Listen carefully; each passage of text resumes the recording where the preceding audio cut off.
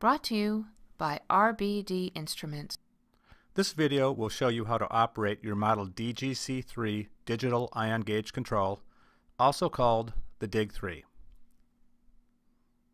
Before we turn the dig on, you want to make sure that your system is under vacuum. There are two ways to do that. One, make sure that your turbo pump is up to full speed. The exception is if it's in the standby mode, in which case it will only go up to 3/4 speed. And the other way is to check your AVC remote and make sure that you have all 5 bars lit, which indicate that the system is under high vacuum. Generally, when you pump your system down, you like to pump it down for at least 10 to 15 minutes before you try to turn on the dig.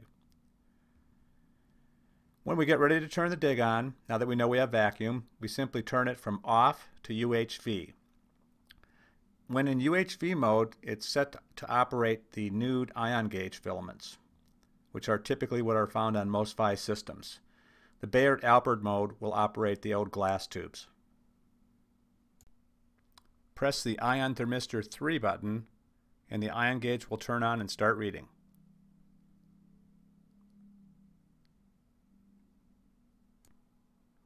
There are 4 set points that provide interlock protection for the system.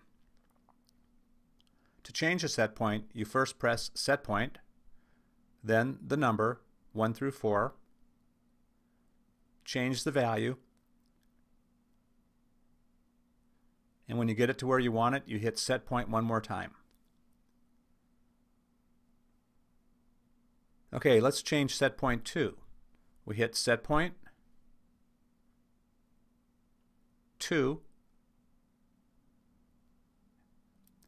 Let's change this to 5 times 10 to the minus 7. So we scroll it down, inch it back up, hit set point, and wait for the reading to come back.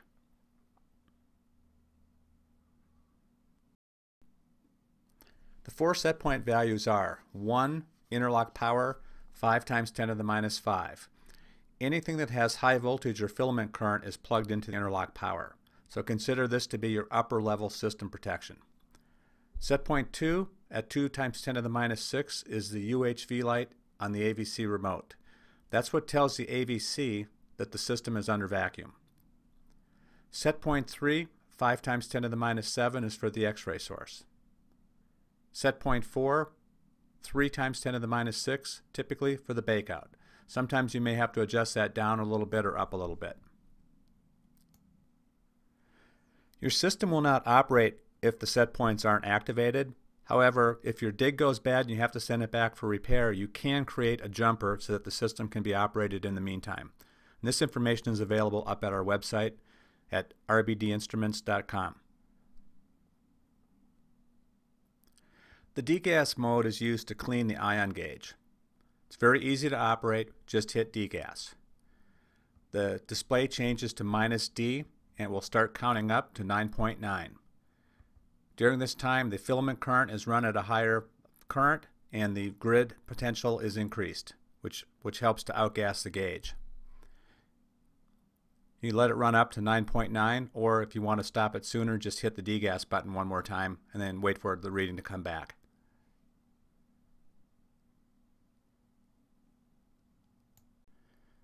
The gas constant is used to calibrate the controller for a specific gas. It's usually set up for 28, which is nitrogen. On most systems, nitrogen is the predominant gas in the system. If you select gas constant, you can scroll up and down and select a new value, all the way from 99 from xenon down to 4 for helium.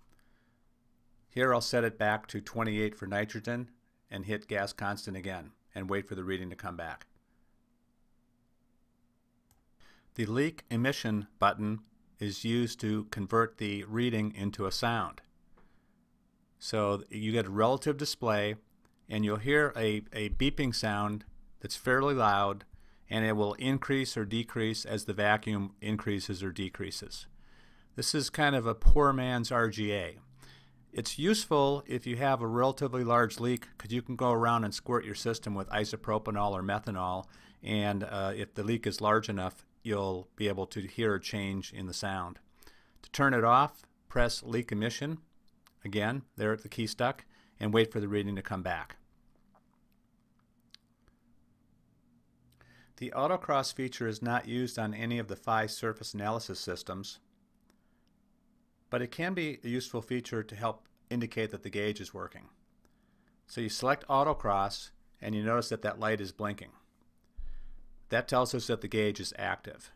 The reason that's important is that sometimes if your gauge is older and you've been having problems with it, the readings may lock up, and so it might indicate that you're down in the low 9s or the high 10s, and in reality it's not. That blinking light tells you that the ion gauge is working.